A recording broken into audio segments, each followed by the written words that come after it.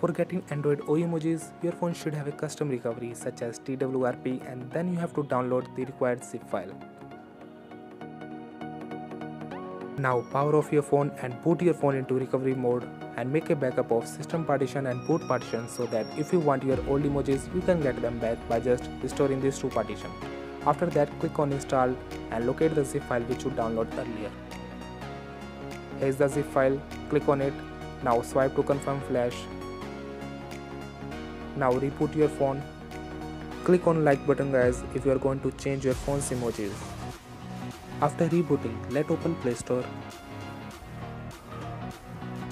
And you can see that guys, your phone's emojis have been changed with Android O emojis. And that's all for this time guys. Hit the like button and don't forget to subscribe stunDR.